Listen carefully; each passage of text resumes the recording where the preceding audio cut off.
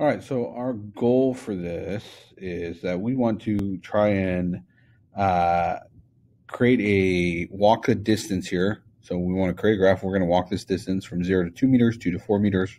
We're going to stay at 4 meters for 2 seconds and then walk to 6 meters and 8 meters. Each time we cross one of these, we're going to go ahead and get our time that we're at that position. We want to create a graph and then we want to calculate the speed and velocity. So part of this is making sure you feel comfortable with the graphing, Excel, getting a graph inside of here, and then also our speed and velocity calculation. So we went ahead and we did this classroom. I went ahead and just took some generic times here. We're going to go ahead and use these times. So we're going to throw these times into our document here. So I'm going to start off. When you do a lap on your iPad, it gives you the total time. For some reason, if you just use your iPhone or another phone, a lot of times you won't see this total time, but you can get those by just adding these up. So, but we'll start right here. So it kind of laps, the last lap's on top. So we need to start with the bottom one right here. And that was 1.39 to get to the 2 meter mark here. So I'm going to go ahead and I'm going to come in here. The first time would just be 0. That's when we start. And then we went right here and we said that was 1.39. So I'm going to go ahead and put that in. Next one, I believe, was 2.99. Now, if I look at just my lap, it's going to say 1.6. But I didn't take me 1.6 seconds to go from 0 to 4. It took me 2.99 seconds to get to 0 to 4. It just took me 1.6 to get from 2 to 4. Okay, but we want that total time. So I'm going to get these total. If you just have it split like this, the split column, you just add these up. So my next one, I would take 2.99 plus 2.44. So, and it should give me 5.44 here. And that's because we're just standing there for that time. Okay, then I'm going to go ahead and get my last two in here. So that's going to be 6.91 and 7.74. So 6.91 and 7.74. Okay. So once you got your table set up, if you're at home, you weren't able to come in here for any reason, follow along with me here. So if you need to, go ahead, pause this video, get it inside your Word document. The only thing you're going to be turning in is the Word document. After you have that, though, we're going to go to Excel. And I am just going to copy and paste this into my Excel document here. So I'm going to, hold on, I'm on a Mac, so Command-C to copy it. You can right-click copy as well. If you're on a PC, it's Control-C. Then I'm going to come to a blank Word document here.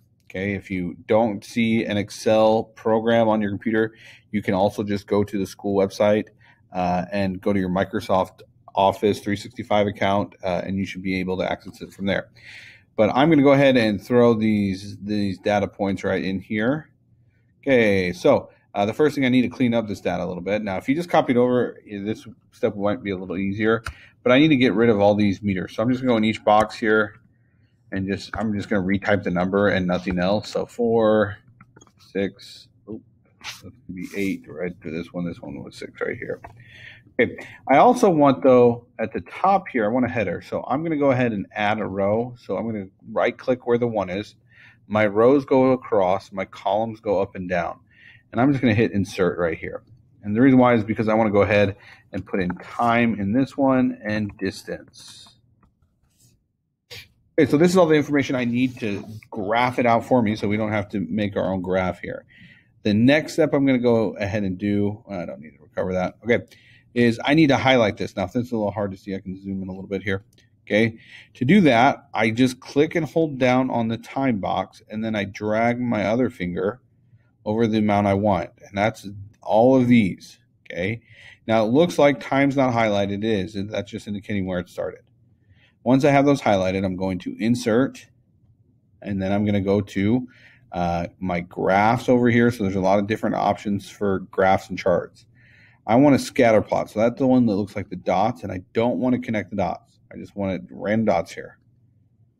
Put this in, and there we go. This is exactly what I wanted.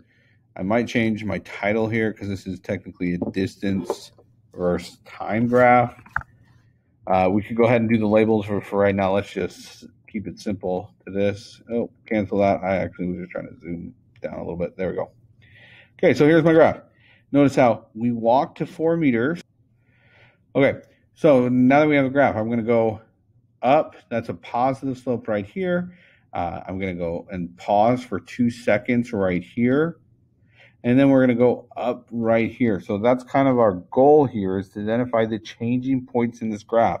And this is just what we did. This was the walk, right? So we walked to 4 meters, we stopped, and we went again. Remember, our speed is equal to distance over time. Well, that turns out to be our slope. So it shouldn't be a big surprise to us when we're standing still that there's no slope here. Now that I have this table here and this graph, I want to go ahead and put this graph in my Word document though. So I'm going to right click this and do copy, go back to my Word document, and I want to be right here. So I want to make sure my cursor is below this, and I'm going to go ahead and just hit paste. Okay, I can change the size of this a little bit, so maybe I can get it on that first page. There we go. Just shrink it just a little bit, but it didn't change any of my data points or anything like that. All right, so now we got our graph in here. The last thing we need to do for each of these is we need to go ahead and do our average speed and our velocities. So the time segments, we're looking for where it changes. So we have a nice linear slope right here until this time right here, and that's going to be 2.99. So my first time segment, I'm going to say is from 0 to 2.99. I'm going to go ahead and write that in right here. So 0 to 2.99. And then, so what is the distance in that time period? Well, from 0 to 2.99, I go 4 meters. So I put 4 meters here. And then what's the time? Well, from 0 to 2.99 seconds is just 2.99 seconds. I go ahead and I'm going to now throw this in my calculator. 4 divided by 2.99, that's going to get me 1.3 repeating-ish. So I'm just going to round here, and we'll just call that 1.3 meters per second. Okay, that's what this slope is representing. Remember, speed is just the slope of a distance versus time graph. So that's a 1.3 rise over run right there. Okay, but then it changes. I no longer have a nice linear slope. It flattens out. So let's the time interval for that. If I look at my graph right here, so it's flat for these 2 points, 2.99 to 5.44, because after 5.44, it starts to go up again. So I'm going to put that right here. So this is 2.99 to 5.44. But the nice thing here is, what's the distance? Well, I started at 4, I ended at 4, right? We want the change. I didn't move any distance. That's 0. So I can still put in this time right here. Now the time is the difference of these two. Well, 5.44 minus 2.99, that would be, that would be 3, so that'd be 2.44, but then add one more, so 2.45. Really doesn't matter, because anything, 0 divided by anything is still going to be 0. So this should be 0, and that shouldn't be a surprise because I'm standing still, right? We went ahead and we stood still for 2 seconds. So I should expect a 0 speed for those 2 seconds. My last time segment should be then where I left off, 5.44, right? So that's that point right there. And then I started walking again to 7.74 seconds. 7.74. If I just look at the difference of these two, right? So I could take 7.74 minus 5.44. That's going to give me 2.3, I believe here, seconds. And then I just need to figure out the distance. Well, I started at 4 meters. I ended at 8. That's going to be 4. So then I just take 4 divided by 2.3. And that gets me 1.739. We'll just round that to 1.7 meters per second. Now, these are speeds, so there is no direction here. Now, what we need to do for the velocities is I just need to figure out, we're going to keep this simple here, and I'm just going to say if it's a positive slope, that's going to be moving forward or a positive velocity. If it's going down, which the next one you should see is going down. If it's going down, that's a negative slope. That should be a negative velocity. But for this case, this is a positive slope. This is a positive slope. So all I'm going to do for these is I'm going to say this is a plus 1.3 meters per second velocity or 1.3 meters per second forward. You either can say forward or positive. Either one is fine there. Then I'm going to come to the next one. Well, that's 0. I'm not going to worry about direction because there's no direction with 0. And then the last one, 1.7 meters per second. Okay. Again, I could do this forward, or to indicate a direction, I could do plus. Either one's fine with me. Okay. meters per second. Right, now you're going to do the same thing with these. If you aren't able to be here in school, I'll give you generic numbers for these. Otherwise, go ahead and you'll be doing this in the class. But notice this one right here, you're going to be walking to 4 meters. You're going to stand still and then walk back.